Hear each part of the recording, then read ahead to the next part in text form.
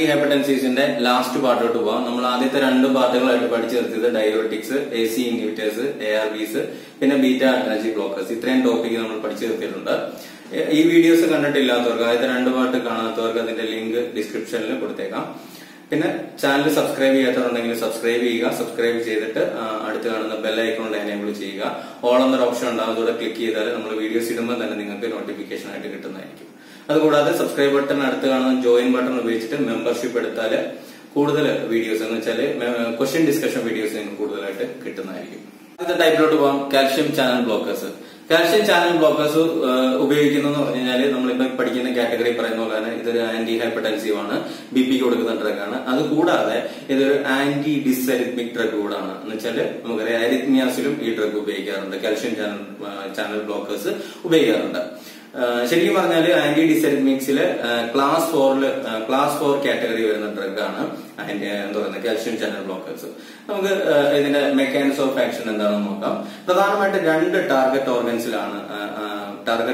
on the calcium channel blockers. That's the BP correct. One heart and blood vessel. Heart in the contractility, heart rate to SA node name, AV node influence pin and contractility. Contractility correcimbo and conduction correcimbo, contractility correcimbo, pumping going. Pumping or cardiac output to BP or Sajith. Contractility correction negative inotropic effect. Either a negative inotropic drug, positive inotropic drug, like contractility drug. Example digoxin. About positive inotropic drug in example digoxin.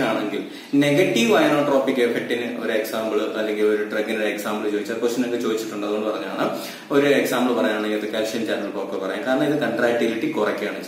But I don't put it contractility correct, heart rate to correct, and BP correct, heart in blood vessel. Blood vessel coronary artery, peripheral arteries effect is on smooth muscles. These smooth muscles relax contraction vasoconstriction vasodilate BP correction. Areas one heart and blood vessel. These areas calcium channel blockers effect. Blood vessel. Blood vessel is vasodilate basically calcium calcium muscles contract smooth muscles. These smooth muscles smooth muscles voluntary muscles like skeletal muscles contract calcium. Mechanism of action. Blood vessel blood vessel anatomy topic and then blood vessel artery layer another pipe cut wall layer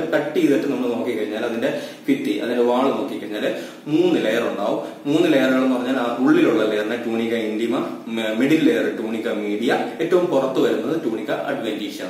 Adventitia basically fibrous tissue. Nadu medial effective. Medial type of tissues one smooth muscle tissue, elastic tissue. Elastic tissues blood vessels like aorta blood vessels. Cherry blood vessels arterial. That's tunica medial smooth muscles. That's arterioles resistance vessels. The question resistance vessels arterioles. Arterioles resistance vessels. BPM maintain these smooth muscles contract vasoconstriction diameter BP vasodilation smooth muscles relax vasodilation vasodilation BP correct. This is anatomy details adjustment vasomotor center medulla oblongata sympathetic nervous system vasoconstriction vasodilation. This sympathetic activation main vasoconstriction ion that's calcium. That's tunica intima, tunica media, tunica adventitia. ഇതൊരു smooth മസിൽസിന്റെ ഉള്ളിലോട്ട് കയറാനുള്ള വഴിയാണ്. അല്ലെ smooth muscle സെല്ലാണെന്ന് വിചാരിച്ചാൽ ആ smooth muscle സെല്ലിനകത്തോട്ട് കയറാൻ വേണ്ടിയിട്ട് കാൽസ്യത്തിന്റെ വഴികളുണ്ട്. അതിന് പറയുന്നത് കാൽഷ്യം ചാനൽ എന്ന് പറയും. ഈ കാൽഷ്യം ചാനൽ വഴിയാണ് എന്ത് പറയുന്നത് ഒരു സ്മൂത്ത് മസിൽ സെല്ലിനുള്ളിലോട്ട് എന്ത് ചെയ്യുന്നത് കാൽസ്യം കടന്നു പോകുന്നത്. കാൽഷ്യം ചാനൽ ബ്ലോക്കർ ചെയ്യുന്ന ഇത്രയേ ഉള്ളൂ. ആ കാൽഷ്യം ചാനൽസിനെ ബ്ലോക്ക് ചെയ്യുമ്പോൾ കാൽസ്യം ഉള്ളിലോട്ട് കയറില്ല എന്ന് വെച്ചാൽ സ്മൂത്ത് മസിൽസിനുള്ളിലോട്ട് കയറില്ല. അങ്ങനെ സങ്കല്പിക്കുക. സ്മൂത്ത് മസിൽസിനുള്ളിലോട്ട് കയറുന്ന അകത്തുകൊണ്ട് പ്രോസസ് അത് വേറൊരു കാര്യം. കാരണം ഇതിനുള്ളിൽ ശേഖരിച്ചു വെച്ചിട്ടുള്ള എന്താ പറയുന്നത് കാൽസ്യം സൈറ്റോസോളിലോട്ട് അല്ലെങ്കിൽ സൈറ്റോസോൾ എന്ന് പറഞ്ഞു കഴിഞ്ഞാൽ ഇതിനകത്തുള്ള എന്താ പറയുക ഫ്ലൂയിഡ് നമ്മുടെ സെല്ലിനകത്തുള്ളതിനകത്തോട്ട് റിലീസ് ചെയ്യപ്പെടത്തില്ല. സ്റ്റോർ ചെയ്യപ്പെടുന്നത് റിലീസ് ചെയ്യത്തില്ല. ഏറ്റവും പ്രധാനപ്പെട്ട പ്രോസസ് എന്ന് പറഞ്ഞാൽ സെല്ലിനുള്ളിലോട്ട് എന്ന് വെച്ചാൽ സ്മൂത്ത് മസിൽസ് കൺട്രാക്ട് ആയാൽ വേണം വാസോ കൺസ്ട്രിക്ഷൻ ഉണ്ടാക്കാനും ബി പി കൂട്ടാനും. അത് ഓർത്തിരിക്കുക. അപ്പൊ ഈ സെല്ലിനുള്ളിലോട്ട് കയറുന്നത് കാൽസ്യത്തിനെ കയറ്റിവിടുന്ന ചാനലുകളെ ബ്ലോക്ക് ചെയ്യുകയാണ് ചെയ്യുന്നത് കാൽസ്യം ചാനൽ ബ്ലോക്കേഴ്സ്. അപ്പൊ കാൽസ്യം ചാനൽ ബ്ലോക്കേഴ്സ് സ്മൂത്ത് മസിൽസിനകത്തോട്ട് കാൽസ്യത്തെ കയറ്റിവിട്ടില്ലെങ്കിൽ എന്താ പറയുന്നത് മസിൽ കൺട്രാക്ഷൻ ഉണ്ടാകത്തില്ല. സ്മൂത്ത് മസിൽസിന് കൺട്രാക്ഷൻ നടക്കത്തില്ല. കൺട്രാക്ഷൻ നടന്നില്ലെങ്കിൽ സംഭവിക്കുന്നത് വാസോ ഡയലേഷൻ ആണ്. വാസോ ഡയലേഷൻ സംഭവിച്ചാൽ ബി പി ഡ്രോപ്പ് ആവും. അപ്പൊ ഇത്രയേ ഉള്ളൂ കാര്യം. മനസ്സിലാക്കുക. 2 എഫക്ട് ഓർഗൻസ് ഉണ്ട്. ഒന്ന് ബ്ലഡ് വെസലും 2 ഹാർട്ട്. ബ്ലഡ് വെസലിന്റെ കാര്യം ഇത്രയേ ഉള്ളൂ. ബ്ലഡ് വെസലിനകത്ത് കൃത്യമായിട്ട് പറഞ്ഞാൽ ട്യൂണിക മീഡിയയിലെ സ്മൂത്ത് മസിൽസ് ഉണ്ട്. അതിന്റെ കൺസ്ട്രിക്ഷൻ വഴിയാണ് ബി പി കൂടുന്നത്. അപ്പൊ കൺസ്ട്രിക്ഷൻ സഹായിക്കുന്ന കാൽസ്യമാണ്. കാൽസ്യത്തെ ഉള്ളിലോട്ട് കയറ്റി വിടുന്നത് കാൽഷ്യം ചാനൽ ബ്ലോക്കേഴ്സ് നമ്മൾ കൊടുക്കുന്ന അമിലോഡിപ്പിൻ പോലെയുള്ള കാൽഷ്യം ചാനൽ ബ്ലോക്കേഴ്സ് തടയും, ബ്ലോക്ക് ചെയ്യും. അതിന്റെ ഫലമായിട്ട് വാസോ ഡയലേഷൻ സംഭവിക്കും. കൺട്രാക്ഷൻ ഇല്ലാതെ വാസോ ഡയലേഷൻ സംഭവിക്കും. അത് ഒരു എഫക്ട്. പ്രധാനമായിട്ട് പറയുകയാണെങ്കിൽ കൊറോണറി ആർട്ടറിയിലൊക്കെ. അതുകൊണ്ട് തന്നെ ആൻജിയോനയ്ക്ക് കൊടുക്കാം. അത് വേറെ കാര്യം. വർക്ക് ലോഡ് കുറയ്ക്കാൻ വേണ്ടിയിട്ട്. 2 പിന്നെ പറഞ്ഞത് ഹാർട്ടിന്റെ ഫംഗ്ഷൻ ഇൻഹിബിറ്റ് ചെയ്യുന്നുള്ളതാണ്. അപ്പൊ അത് ഒന്ന് നമ്മൾ പറയുകയാണെങ്കിൽ എസ് എ നോഡിലും എ ബി നോഡിലും അതിന്റെ ഇമ്പാക്ട് വരുന്നുണ്ട്. അതിന്റെ ഫലമായിട്ട് ഹാർട്ട് റേറ്റ് കുറയുന്നുണ്ട്. അത് ഓർത്തിരിക്കുക. അതുകൊണ്ടാണ് കാൽഷ്യം ചാനൽ ബ്ലോക്കേഴ്സ് കൊടുക്കും ബ്രാഡികാർഡിയ ഉണ്ടാകുന്നത്. ഇതിന്റെ ഒരു പ്രധാനപ്പെട്ട സൈഡ് എഫക്ട് ആണ്. ഹൈപ്പോടെൻഷൻ കഴിഞ്ഞാൽ അടുത്തൊരു സൈഡ് എഫക്ട് ആണ് ബ്രാഡികാർഡിയ. ഹാർട്ട് റേറ്റ് കുറയും. ഹാർട്ട് റേറ്റ് കുറയുമ്പോൾ നമുക്കറിയാം സ്വാഭാവികമായിട്ട് കാർഡിയക് ഔട്ട്പുട്ട് കുറയും. കാർഡിയക് ഔട്ട്പുട്ട് കുറഞ്ഞാൽ ബി പി കുറയും. അല്ലെ? അടുത്ത സ്റ്റെപ്പാണ് പ്രധാനപ്പെട്ട ഇതിന്റെ എഫക്ട് കണ്ടക്ഷൻ കുറയ്ക്കും. നമ്മൾ പഠിച്ചിട്ടുള്ളതാണ് കാർഡിയക് കണ്ടക്ഷനും കണ്ടക്ടിംഗ് സിസ്റ്റം ഒക്കെ പഠിച്ചിട്ടുള്ളതാണ്. എസ് എ നോഡിൽ നിന്ന് എ ബി നോഡിലോട്ട് മുന്നോട്ട് പോകും. അതിന്റെ കൂടുതൽ ഡീറ്റെയിൽസിലോട്ട് പോയി കഴിഞ്ഞാൽ നമ്മൾ ന്യൂറോണിൽ പഠിച്ച പോലെ അതിന്റെ ആക്ഷൻ പൊട്ടൻഷ്യൽ ഉണ്ട്. ഇമ്പൾസുകൾ കടന്നു പോകുന്ന വഴികളുണ്ട്. ആക്ഷൻ പൊട്ടൻഷ്യൽ 5 ഫേസ് ഒക്കെ ഉണ്ട്. പ്രധാനമായിട്ട് ഫേസ് 0 ആണ് പറഞ്ഞത്. ഫേസ് 0, ഫേസ് 1, 2, 3, 4 അങ്ങനെ 5 ഫേസുകളാണുള്ളത്. ഒന്നുമില്ല. അതിനകത്ത് ചുരുക്കി പറഞ്ഞു കഴിഞ്ഞാൽ അതൊരു സെപ്പറേറ്റ് വീഡിയോ ചെയ്യാനുള്ള ഒരു ടോപ്പിക് ഉള്ളത്. ശരിക്കും പറഞ്ഞാൽ ഈ ഞാൻ പറഞ്ഞ പോലെ എന്താ പറയുക ഈ ഇലക്ട്രിസിറ്റി കടന്നു പോകുക എന്ന് പറഞ്ഞു കഴിഞ്ഞാൽ അയണുകളുടെ എക്സ്ചേഞ്ച് ആണ്. സെല്ലുകൾക്ക് അകത്തും പുറത്തും മയോകാർഡിയൽ സെല്ലിനകത്തും പുറത്തും അയണുകൾ എക്സ്ചേഞ്ച് ചെയ്യുകയാണ്. അപ്പൊ എന്താ എന്റെ ന്യൂറോണിന്റെ ആക്ഷൻ പൊട്ടൻഷ്യൽ പഠിച്ചവർക്ക് മനസ്സിലാവും. ആദ്യം ഉള്ളിലോട്ട് കടന്നു വരുന്നത് സോഡിയമാണ്. പിന്നെ പൊട്ടാസ്യം പുറത്തോട്ട് പോകും. അങ്ങനെ അയോൺ എക്സ്ചേഞ്ചുകൾ ചെയ്തിട്ട് ഓർത്തിരിക്കുക. ഇവിടുത്തെ പ്രാധാന്യം നമ്മുടെ ഡ്രഗിന്റെ പ്രാധാന്യമാണ് എടുത്തു പറയേണ്ടത്. 3ാമത്തെ ഫേസ് ഉണ്ട്. എന്ന് വെച്ചാൽ ഫേസ് 2 ആണ് അതിനകത്ത് വരുന്നത്. കാരണം 0ൽ സ്റ്റാർട്ട് ചെയ്യുന്നത്. ഫേസ് 2 പ്ലേറ്റോ ഫേസ് എന്നും പറയും.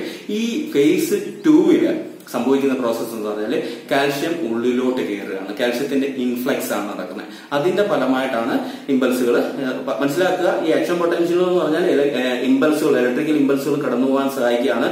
ഇതിന്റെ പുറകിലുള്ള ഈ പ്രോസസ് എന്ന് പറഞ്ഞാൽ ഈ അയോൺ എക്സ്ചേഞ്ച് വഴി ഉണ്ടാകുന്ന വോൾട്ടേജ് വ്യതിയാനമാണ്. ആ വോൾട്ടേജ് ചേഞ്ചസ് ആണ് ഇമ്പൾസുകൾ കടന്നു പോകാൻ സഹായിക്കുന്നതും എന്താ പറയുക മയോകാർഡിയൽ സെൽസിനെ കൺട്രാക്ട് ചെയ്യാൻ സഹായിക്കുന്നതും. അതിന്റെ ഫലമായിട്ടാണ് മയോകാർഡിയൽ സെൽസ് കൺട്രാക്ട് ചെയ്യുന്നതിന്റെ ഫലമായിട്ടാണ് നമുക്കറിയാം പ്രത്യേകിച്ച് വെൻട്രിക്കിളിൽ ബ്ലഡ് പുറത്തോട്ട് പമ്പ് ചെയ്യപ്പെടുന്നത്. ഓർക്കുക. അപ്പൊ ബ്ലഡ് പുറത്തോട്ട് പമ്പ് ചെയ്യുന്നത് കുറഞ്ഞു കഴിഞ്ഞാൽ എന്താ സംഭവിക്കുന്നത്? ബി പി കുറയും. അപ്പൊ കണ്ടക്ഷൻ കുറയ്ക്കുന്നു, കൺട്രാക്ടിലിറ്റി കുറയ്ക്കുന്നു. അപ്പൊ ഇവിടെ മനസ്സിലാക്കുക. ഇത്രയേ ഉള്ളൂ. കൂടുതൽ ഉള്ളിലോട്ട് പോകാതെ മനസ്സിലാക്കാനാണെങ്കിൽ ഈ പറഞ്ഞ പോലെ 3rd ഫേസിൽ മയോകാർഡിയൽ എന്താ പറയുക ആക്ഷൻ പൊട്ടൻഷ്യലിന്റെ 3rd ഫേസിൽ കാൽസ്യം ഉള്ളിലോട്ട് മയോകാർഡിയൽ സെൽസിലോട്ട് ഉള്ളിലോട്ട് കയറുന്ന ഒരു പ്രോസസ് ഉണ്ട്. അതിനെ ഇൻഹിബിറ്റ് ചെയ്യും അല്ലെങ്കിൽ ബ്ലോക്ക് ചെയ്യും. അതിന് ഫലമായിട്ട് എന്ത് സംഭവിക്കുന്നതാണ്? കണ്ടക്ഷൻ കുറയും അല്ലെങ്കിൽ കൺട്രാക്ടിലിറ്റി കുറയും. അപ്പൊ മനസ്സിലാക്കുക. ഹാർട്ടിൽ സംഭവിക്കുന്നത് എസ് എ നോഡിലും എ ബി നോഡിലും ഇൻഫ്ലുവൻസ് ഉണ്ട്. അതിന് പരമായിട്ട് ഹാർട്ട് റേറ്റ് കുറയും. 2 ഏറ്റവും പ്രധാനപ്പെട്ട പ്രോസസ് ഇതാണ് കണ്ടക്ഷൻ കുറയ്ക്കുക. കണ്ടക്ഷൻ കുറയ്ക്കുന്നതെന്ന് പറഞ്ഞാൽ ഈ ആക്ഷൻ പൊട്ടൻഷ്യലിന്റെ 3rd ഫേസിൽ എന്താ പറയുന്നത് കാൽസ്യത്തിനെ ഉള്ളിലോട്ട് കടത്തിവിടുന്നത് മയോകാർഡിയത്തിന് ഉള്ളിലോട്ട് കയറുന്ന ഇൻഫ്ലക്സ് എന്ന് പറഞ്ഞ പ്രോസസ്സിനെ ഇൻഹിബിറ്റ് ചെയ്യുന്നതിന്റെ ഫലമായിട്ട് മയോകാർഡിയത്തിനകത്തോട്ട് കാൽസ്യത്തിന്റെ കുറവുണ്ടാവും. അതിന്റെ ഫലമായിട്ട് കണ്ടക്ഷൻ കുറയും. കണ്ടക്ഷൻ കുറയുന്നതിന്റെ ഫലമായിട്ട് കാർഡിയക് ഔട്ട്പുട്ട് കുറയാനുള്ള സാധ്യതയുണ്ട്. ശരിക്കും പറഞ്ഞാൽ ആന്റി ഡിസെറിത്മിക് ആയിട്ട് ഉപയോഗിക്കുന്നതിന്റെ മെക്കാനിസം ഓഫ് ആക്ഷനും അല്ലെങ്കിൽ അതിന്റെ ലോജിക്കും ഇവിടെയാണ് വരുന്നത്. അപ്പൊ മനസ്സിലാക്കുക. ഇത്രയുള്ള കാര്യം blood വെസൽസിനെ വാസോ dilation ചെയ്തുകൊണ്ടും ഹാർട്ടിലാണെങ്കിൽ heart rate കുറച്ചുകൊണ്ടും conduction കുറച്ചുകൊണ്ടും calcium channel blockers എന്ത് ചെയ്യും? BP കുറയ്ക്കും. ഇതാണ് ഇതിന്റെ ഒരു എന്താ പറയുന്നത് ഓവറോൾ അതിന്റെ ഒരു മെക്കാനിസം ഓഫ് ആക്ഷൻ. അങ്ങനെയാണ് calcium channel blockers blood pressure കുറയ്ക്കുന്നത്. ഇനി നമുക്ക് എന്താ പറയുന്നത് ഇതിന്റെ പ്രധാനമായിട്ട് ഉപയോഗിക്കുന്ന ഡ്രഗുകൾ നമുക്കറിയാവുന്നതാണ്. നമ്മൾ ഹോസ്പിറ്റലിലും അല്ലെങ്കിൽ സാധാരണ ക്ലിനിക്കൽ സെറ്റിംഗിൽ കൂടുതലായിട്ട് കാണുന്ന ഡ്രഗാണ് അംലോഡിപ്പിൻ, നിഫിഡിപ്പിൻ. അതിൽ തന്നെ ഒരു കാര്യമാണ് പറയേണ്ടിയിരിക്കുന്നത്, 2 കാറ്റഗറി വരും. ഡൈഹൈഡ്രോപൈറിഡിൻ, നോൺ ഡൈഹൈഡ്രോപൈറിഡിൻ, അങ്ങനെ 2 കാറ്റഗറി വരും. എന്ന് വെച്ചാൽ ഈ ഡിപ്പിൻ എന്ന് പറഞ്ഞിട്ട് അവസാനിക്കുന്നത്, ആ ഒരു രീതിയിൽ അവസാനിക്കുന്നതെല്ലാം ഒരു കാറ്റഗറിയാണ്. എന്ന് വെച്ചാൽ ഇപ്പൊ ഞാൻ പറഞ്ഞ പോലെ അംലോഡിപ്പിൻ, നിഫിഡിപ്പിൻ പോലുള്ള ഡ്രഗ്സുകൾ. അതുകൂടാതെ നമ്മൾ ശ്രദ്ധിക്കാത്തതാണ് വെറാപ്പാമിൻ, ഡിൽഷ്യാസം പോലുള്ള എക്സാംസ് ഉണ്ട്. അത് നോൺ ഡൈഹൈഡ്രോപൈറിഡിൻ കാറ്റഗറിയിൽ വരുന്നതാണ്. ഇത് രണ്ടും വരുന്ന ഓർത്തിരിക്കുക കാൽഷ്യം ചാനൽ ബ്ലോക്കേഴ്സ് തന്നെയാണ്. അപ്പൊ ജനറൽ ആയിട്ട് പറയാനാണെങ്കിൽ എക്സാമ്പിൾസ് ഞാൻ പറഞ്ഞ പോലെ അംലോഡിപ്പിൻ പറയാം, നിഫിഡിപ്പിൻ പറയാം, ഡിൽഷ്യാസം പറയാം, വെറാപ്പാമിൻ പറയാം. അപ്പൊ ഓർത്തിരിക്കുക, നമുക്ക് ക്വസ്റ്റ്യൻ കിട്ടുന്ന അങ്ങനെയൊക്കെ ആയിരിക്കും. എന്താ പറയുക, അംലോഡിപ്പിൻ ഏത് കാറ്റഗറി ഡ്രഗ് ആണെന്ന് ചോദിച്ചാൽ മനസ്സിലാക്കുക, ആന്റി ഹൈപ്പർടെൻസീവ്സിൽ അത് കാൽഷ്യം ചാനൽ ബ്ലോക്കേഴ്സ് ആണ്. അതിന്റെ എഫക്ട് വരുന്നത് ഒന്ന് ഹാർട്ടിൽ കണ്ടക്ഷൻ കുറച്ചുകൊണ്ട് അല്ലെങ്കിൽ കൺട്രാക്ടിലിറ്റി കുറച്ചുകൊണ്ട് BP കുറയ്ക്കുക, 2 ബ്ലഡ് വെസൽസിനെ സ്മൂത്ത് മസിൽസിനെ റിലാക്സ് ചെയ്തുകൊണ്ട് വാസോ ഡൈലേഷൻ ചെയ്തുകൊണ്ട് ഇത് BP കുറയ്ക്കും. അത് ഇത്രയും ഓർത്തിരിക്കുക. ഇനി നമുക്ക് വേണ്ട എന്താ അതിന്റെ സൈഡ് എഫക്ട്സ് ആണ്. ഓൾറെഡി ഞാൻ പറഞ്ഞു കഴിഞ്ഞു, ആന്റി ഹൈപ്പർടെൻസീവ് ആണ്. സ്വാഭാവികമായിട്ടും ഇതിന്റെ സൈഡ് എഫക്ട് പ്രതീക്ഷിക്കാവുന്നത് കുറച്ച് കൊണ്ടുവന്നിട്ട് BP നമ്മുടെ എന്താ പറയുന്നത് ലോവർ സൈഡിലോട്ട് വരാനുള്ള സാധ്യതയുണ്ട്.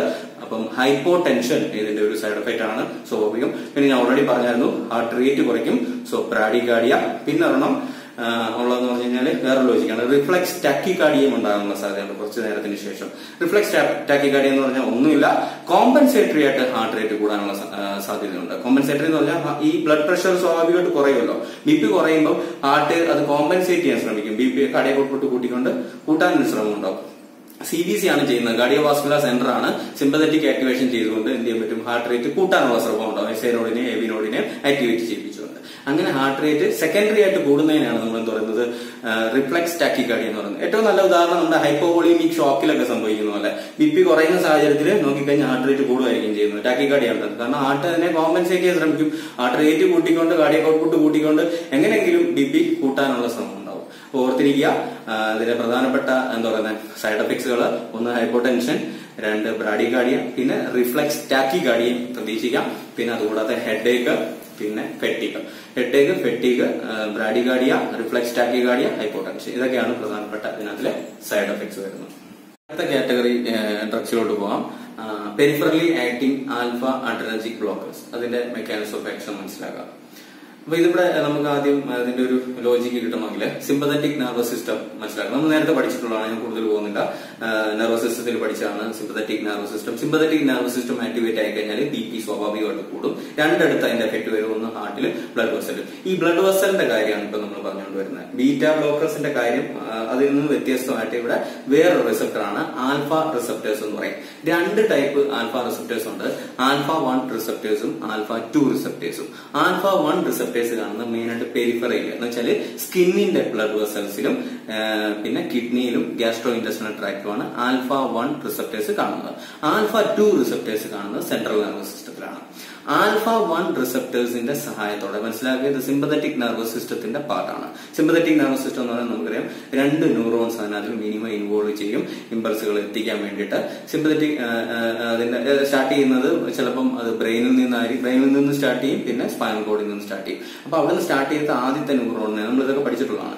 പ്രീ ഗാംഗ്ലിയോണിക് അല്ലെങ്കിൽ പ്രീ സിനാപ്റ്റിക് ന്യൂറോൺ എന്നും പിന്നെ ഒരു ഗാംഗ്ലിയയിൽ വന്നിട്ട്, ഗാംഗ്ലിയ എന്ന് പറഞ്ഞാൽ ഗ്രൂപ്പ് ഓഫ് സെൽ ബോഡിയാണ്, രണ്ടാമത്തെ ന്യൂറോണുമായിട്ട് കണക്ട് ചെയ്യും. രണ്ടാമത്തെ ന്യൂറോണെ നമുക്ക് പോസ്റ്റ് ഗാംഗ്ലിയോണിക് ന്യൂറോൺ അല്ലെങ്കിൽ പോസ്റ്റ് സിനാപ്റ്റിക് ന്യൂറോൺ എന്ന് പറയാം. അവിടാണ് ഇതിന്റെ കഥ ഇരിക്കുന്നത്.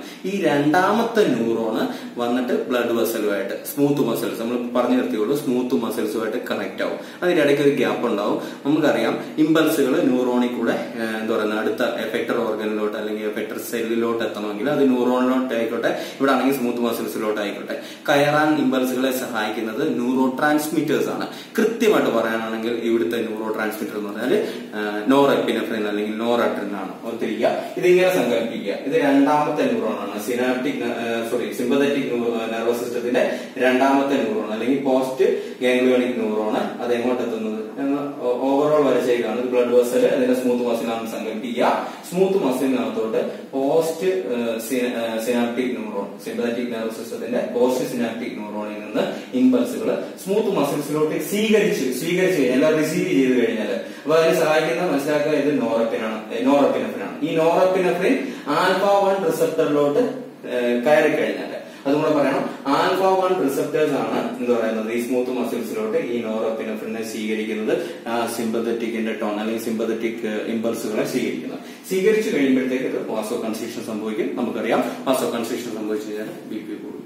അപ്പൊ ഇത് തിരിച്ചാണ് ഇതിന്റെ ലോജിക്ക്. ഇവിടെ നമ്മൾ മനസ്സിലാക്കേണ്ടത്, ഇവിടെ നമ്മൾ കൊടുക്കുന്ന ഡ്രഗ് എന്ന് വെച്ചാല് എന്താ പറയുന്നത്, പെരിഫറലി ആക്ടിങ് ആൽഫ അഡ്രിനർജിക് ബ്ലോക്കേഴ്സ് എന്നാണ് പറയുന്നത്. എന്ന് വെച്ചാൽ ആൽഫ ബ്ലോക്കർ ആണ്.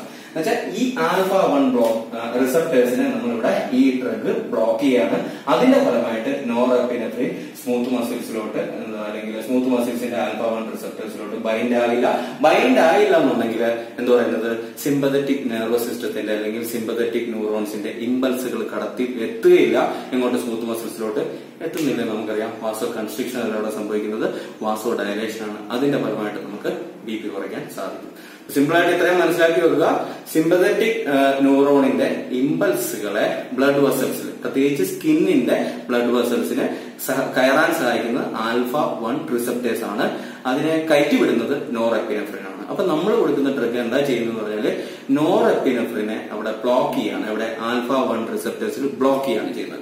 അങ്ങനെ α1 റിസപ്റ്റേഴ്സിൽ ബ്ലോക്ക് ചെയ്ത് കഴിഞ്ഞാൽ നോറെപ്പിനെഫ്രിനെ സ്വീകരിക്കുന്നില്ലെങ്കിൽ ഇമ്പൾസുകൾ എത്തില്ല, BP കുറയും, വാസോ കൺസ്ട്രിക്ഷൻ ഉണ്ടാവും, വാസോ ഡയലേഷൻ ഉണ്ടാവും. അതിന്റെ ഫലമായിട്ട് BP കുറയും. അതാണ് ഒരു എന്താ പറയുന്നത് ഇതിന്റെ overall mechanism of action.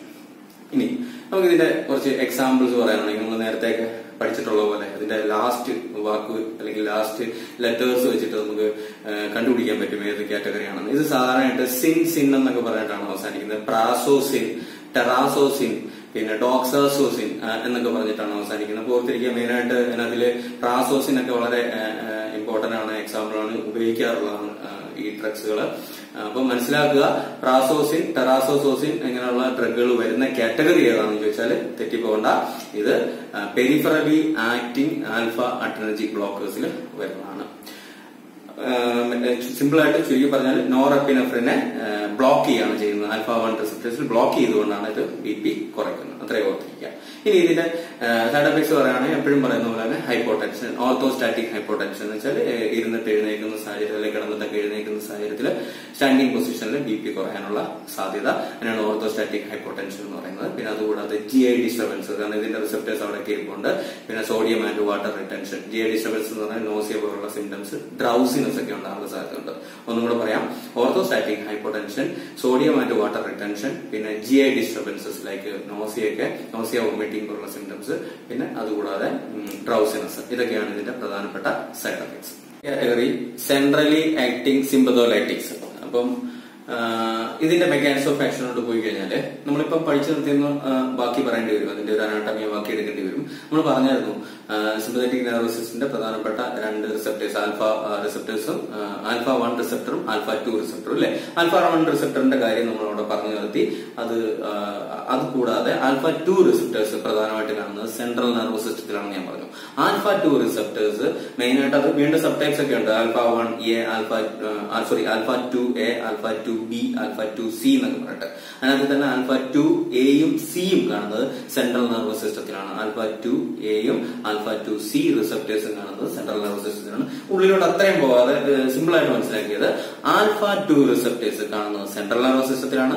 α2 receptors എന്താ ചെയ്യുന്നത് ചോദിച്ചാല് ഇത് നോറെപ്പിനെഫ്രിന്റെ പ്രൊഡക്ഷനെ ഇൻഹിബിറ്റ് ചെയ്യും. അപ്പൊ നോറെപ്പിനെഫ്രിനെ കുറച്ചാൽ, ഇത്ര ഓർത്തിരുന്നാൽ മതി. നമുക്കറിയാം സിമ്പതറ്റിക് നെർവസ് സിസ്റ്റത്തില് അല്ലെങ്കിൽ സിമ്പതറ്റിക് ന്യൂറോൺസ് പോകുമ്പോൾ സിമ്പതറ്റിക് നെർവസ് സിസ്റ്റത്തില് ഇമ്പൾസുകൾ പാസ് ചെയ്യാൻ സഹായിക്കുന്ന എന്താ പറയുന്നത് ന്യൂറോ ട്രാൻസ്മിറ്റർ ആണ് നോറെപ്പിനെഫ്രിൻ. അപ്പൊ നോറെപ്പിനെഫ്രിനെ കുറയ്ക്കുമ്പോൾ എന്തോ സ്വാഭാവികമായിട്ട് സംഭവിക്കുന്നത് ടോൺ കുറയുകയാണ് ചെയ്യുന്നത്, സിമ്പതറ്റിക് ആക്ടിവിറ്റി കുറയുകയാണ് ചെയ്യുന്നത്. സിമ്പതറ്റിക് ആക്ടിവിറ്റി കുറഞ്ഞു കഴിഞ്ഞാൽ നമുക്കറിയാം ബ്ലഡ് വെസൽസിൽ വാസോ ഡയലേഷനും ഹാർട്ടിൽ ഹാർട്ട് റേറ്റും കുറയും സ്വാഭാവികമായിട്ട് അല്ലെ. അതിന്റെ ഫലമായിട്ട് BP കുറയാണ് ചെയ്യുന്നത്. അതുകൊണ്ട് ഒരു കാര്യം കൂടെ മുന്നോട്ട് മനസ്സിലാക്കണം, ഞാനിപ്പോൾ പറഞ്ഞിരിക്കുന്ന അതിന്റെ അനാട്ടമി മാത്രമാണ്. α2 റിസപ്റ്റേഴ്സിനെ കുറിച്ചാണ് ഞാൻ പറഞ്ഞത്. α2 റിസപ്റ്റേഴ്സ് കാണുന്നത് central nervous സിസ്റ്റത്തിലാണ്. α2 receptors central nervous സിസ്റ്റത്തിൽ എന്താണ് ചെയ്യുന്നത് ചോദിച്ചാൽ നോറെപ്പിനെഫ്രിന്റെ പ്രൊഡക്ഷൻ കുറയ്ക്കുകയാണ് ചെയ്യുന്നത്. ചെയ്യുന്നത്. നമ്മൾ കൊടുക്കുന്ന എന്താ പറയുക centrally acting സിമ്പത്തോലൈറ്റിക്സിന്റെ mechanism of action എന്ന് പറഞ്ഞാൽ ഇത് സ്റ്റിമുലേറ്റ് ചെയ്യും. ഡയറക്റ്റ് ചിന്തിക്കണം, ബ്ലോക്ക് ചെയ്യുകയല്ല ചെയ്യും. നമ്മൾ ഇതുവരെ പറഞ്ഞുകൊണ്ട് വന്നതെല്ലാം ബീറ്റ അഡ്രിനർജിക് ബ്ലോക്കേഴ്സ് അല്ലെങ്കിൽ പെരിഫറലി ആക്ടിങ് എന്താ പറയുക ആൽഫ അഡ്രിനർജിക് ബ്ലോക്കേഴ്സ് എന്നാണ് പറഞ്ഞു വന്നത്. അത് അനാലോചിക്ക് പോകരുത്, തെറ്റിപ്പോകും. ഇവിടെ എന്താ ചെയ്യുന്നതെന്ന് പറഞ്ഞു കഴിഞ്ഞാല് ഇവിടെ ആൽഫ 2 റിസപ്റ്റേഴ്സിനെ സ്റ്റിമുലേറ്റ് ചെയ്യുകയാണ് ചെയ്യുന്നത്. നമ്മൾ കൊടുക്കുന്ന ഡ്രഗ് എന്താ ചെയ്യുന്നത് ആൽഫ 2 റിസപ്റ്റേഴ്സിനെ സെൻട്രൽ നെർവസ് സിസ്റ്റത്തിൽ സ്റ്റിമുലേറ്റ് ചെയ്യുകയാണ് ചെയ്യുന്നത്. അതിന്റെ ഫലമായിട്ട് സ്റ്റിമുലേറ്റ് ചെയ്ത് എന്താ സംഭവിക്കുന്നത് നോറെപ്പിനെഫ്രിന്റെ അളവ് കുറയും, അല്ലെങ്കിൽ സിമ്പത്തോലൈറ്റിക്സ് ആണ് അല്ലെങ്കിൽ സിമ്പത്തറ്റിക് നെർവസ് സിസ്റ്റത്തിന്റെ ഇൻഹിബിഷൻ ആണ് അവിടെ സംഭവിക്കുന്നത്. അതിന്റെ ആക്ടിവിറ്റി കുറയുകയാണ് ചെയ്യുന്നത്. കുറഞ്ഞു കഴിഞ്ഞാൽ സ്വാഭാവികമായിട്ട് നമുക്കറിയാം അത് ഹാർട്ട് റേറ്റും കുറയ്ക്കും, ബ്ലഡ് വെസൽസിനെ വാസോഡൈലേഷൻ ഉണ്ടാക്കും. അതിന്റെ ഫലമായിട്ട് എന്താ സംഭവിക്കുന്നത് ഈ പറഞ്ഞ പോലെ BP കുറയും. അപ്പോൾ മനസ്സിലാക്കുക, സെൻട്രലി ആക്ടിങ് സിമ്പത്തോലൈറ്റിക്സ് ചെയ്യുന്നത് ആൽഫ 2 റിസപ്റ്റേഴ്സിനെ സ്റ്റിമുലേറ്റ് ചെയ്തുകൊണ്ട് നോറെപ്പിനെഫ്രിനെ കുറച്ചുകൊണ്ട് BP സിമ്പത്തറ്റിക് നെർവസ് സിസ്റ്റത്തിനെ ഇൻഹിബിറ്റ് ചെയ്തുകൊണ്ട് ഇത് BP കുറയ്ക്കുകയാണ് ചെയ്യുന്നത്. അപ്പം അതാണ് ഇതിന്റെ മെക്കാനിസം ഓഫ് ആക്ഷൻ. ഡ്രഗ്സ് പറയുകയാണെങ്കിൽ പിന്നെ ഞാൻ ഇടയ്ക്ക് പറയാൻ വന്നൊരു കാര്യം എന്ന് പറഞ്ഞിട്ട് ഇത് ഫസ്റ്റ് ലൈൻ ഡ്രഗ് ആയിട്ട് കൊടുക്കാറില്ല BPക്ക്. ശരിക്കും പറഞ്ഞു കഴിഞ്ഞാല് ഇതെന്ന് പറഞ്ഞു ഇതിന്റെ പ്രശ്നവും അത് തന്നെ. ഇതിന്റെ സൈഡ് എഫക്ട്സ് ഒക്കെ പറയുമ്പോൾ നിങ്ങൾക്ക് മനസ്സിലാവും. സോഡിയം വാട്ടർ റിട്ടൻഷന്റെ ഫലമായിട്ടൊക്കെ കണ്ടമാനം എഡിമ ഉണ്ടാകാനുള്ള സാധ്യതയുണ്ട്. അതുകൊണ്ട് തന്നെ ഇത് ഫസ്റ്റ് ലൈൻ ഡ്രഗ് ആയിട്ട് കൊടുക്കാറില്ല. അങ്ങനെ കൊടുക്കേണ്ട സാഹചര്യം വന്നാൽ അതിന്റെ കൂട്ടത്തിൽ പലപ്പോഴും ഡയറോട്ടിക്സ് ആഡ് ചെയ്യും. കാരണം എന്താ പറയുക ഫ്ലൂയിഡ് റിട്ടൻഷൻ ഉണ്ടാകുന്നുണ്ട്. പക്ഷെ നമുക്ക് CKD പേഷ്യൻസിനൊക്കെ എടുത്ത് നോക്കിക്കഴിഞ്ഞാൽ BPക്ക് വേണ്ടിയിട്ട് ഈ പറഞ്ഞ പോലെ ക്ലോണിഡിൻ ബെറ്റർ എക്സാമ്പിൾ ആണ്. ക്ലോണിഡിൻ അർക്കമ എന്ന് ബ്രാൻഡ് നെയിം പറയും. അത് ശരിക്കും പറഞ്ഞാൽ സെൻട്രലി ആക്ടിങ് സിമ്പത്തോലൈറ്റിക്സിന്റെ ഏറ്റവും ബെസ്റ്റ് എക്സാമ്പിൾ ആണ് ക്ലോണിഡിൻ. ഈ ക്ലോണിഡിൻ കൊടുക്കുന്ന നമുക്ക് കാണാൻ പറ്റും. അപ്പൊ ക്ലോണിഡിൻ കൊടുക്കുമ്പോൾ പലപ്പോഴും അതിന്റെ കൂട്ടത്തിൽ എന്താ പറയുന്നത് ഡയറോട്ടിക്സും ആഡ് ചെയ്തിട്ടുണ്ടാവും. വേറെ കാര്യം ഓൾറെഡി CKD പേഷ്യൻസിൽ എന്താ പറയുന്നത് കോംപ്രമൈസ്ഡ് ആണ് അല്ലെ കിഡ്നി. അപ്പൊ അതുകൊണ്ട് എന്താ പറയുന്നത് ആ സാഹചര്യത്തിൽ നമുക്ക് ഇത് കൊടുക്കാൻ പറ്റും. അപ്പൊ മനസ്സിലാക്കുക, ക്ലോണിഡിൻ എക്സാമ്പിൾ ഞാൻ ഓൾറെഡി പറഞ്ഞു ഓർണം ക്ലോണിഡിൻ. പിന്നെ പ്രഗ്നൻസിയുടെ ഏറ്റവും എന്താ പറയുക പ്രധാനപ്പെട്ട ഒരു ഡ്രഗ് ഓഫ് ചോയ്സ് ആയ എന്താ പറയുന്നത് മിഥൈൽ ഡോപ്പ. അപ്പൊ ഓർത്തിരിക്കുക, മിഥൈൽ ഡോപ്പ, ക്ലോണിഡിൻ ഇതൊക്കെയാണ് എന്താ പറയുക സെൻട്രലി ആക്ടിങ് സിമ്പത്തോലൈറ്റിക്സിന്റെ എക്സാമ്പിൾസ് പറയാൻ പറ്റുന്നത്. ഇനി അതിന്റെ സൈഡ് എഫക്ട്സിലോട്ട് പോയി കഴിഞ്ഞാൽ ഈ പറഞ്ഞ പോലെ തന്നെ ഓർത്തോസ്റ്റാറ്റിക് ഹൈപ്പോടെൻഷൻ, BP അല്ലെങ്കിൽ ഹൈപ്പോടെൻഷന്റെ സാധ്യതയുണ്ട്. BP കുറയും. പിന്നെ അതുകൂടാതെ ബ്രാഡികാർഡിയ, പിന്നെ ഞാൻ പറഞ്ഞ പോലെ ഏറ്റവും പ്രധാനപ്പെട്ടത് sodium water retention, dry mouth, ഇങ്ങനെയൊക്കെയുള്ള സൈഡ് എഫക്ട്സും ഇതിന്റെ കൂട്ടത്തിൽ കാണിക്കും. ഒരു കാറ്റഗറിയും കൂടെ പഠിച്ച് ആന്റി ഹൈപ്പർടെൻസീവ്സ് അവസാനിപ്പിക്കാം.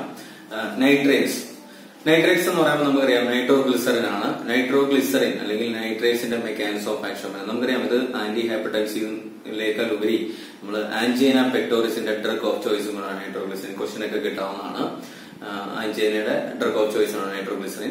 നൈട്രോഗ്ലിസറിന്റെ എഫക്ട് വരുന്ന അല്ലെങ്കിൽ ഇതിന്റെ മെക്കാനിസം ഓഫ് ആക്ഷൻ എന്ന് പറയുന്നത് ഇതൊരു ഡയറക്ട് വാസോ ഡയലേറ്റർ ആണ്. സ്മൂത്ത് മസിൽസിൽ മെയിനായിട്ട് എന്ന് പറയാൻ പറ്റില്ല, ആർട്ടറീസിലും വെയിൻസിന്റെയും smooth മസിൽസിനെ relax ചെയ്യിപ്പിച്ചുകൊണ്ട് വാസോ dilation ചെയ്യിപ്പിക്കുക. Direct വാസോ dilator ആണ് നൈട്രോഗ്ലിസറിൻ.